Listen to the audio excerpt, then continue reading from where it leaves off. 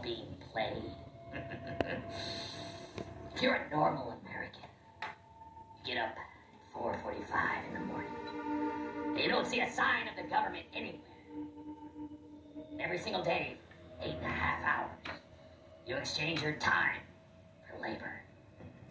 You don't see the government nowhere.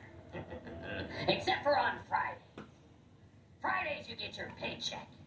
That's when the government shows up.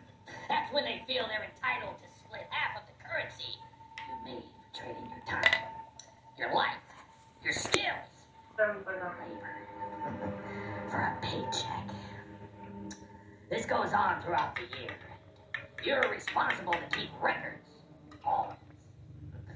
And at the end of the year, it's your responsibility to prepare all the documentation to review.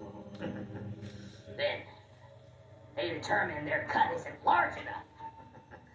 You'll be fined. You'll owe. You'll pay a fee. They'll threaten you.